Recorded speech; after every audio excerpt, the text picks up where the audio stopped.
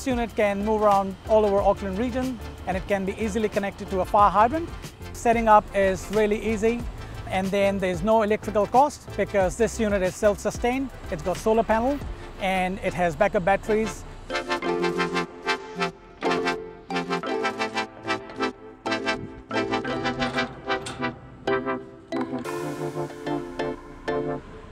It takes water from any hydrant in our network, so we get water coming through a strainer and a backflow device.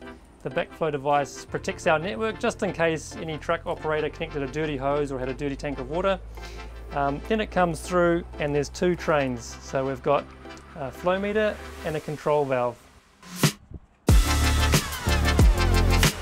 So the data is interpreted from the flow meters, it's captured here, and with a 4G SIM card it's sent away back up to our billing team and to our online platform.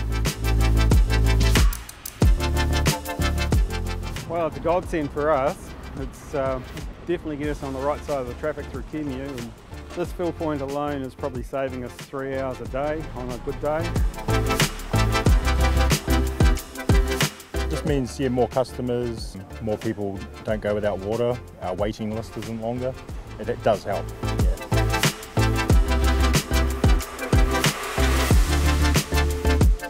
As far as I know, these are one of its kind in New Zealand. It's a great example of Kiwi can do.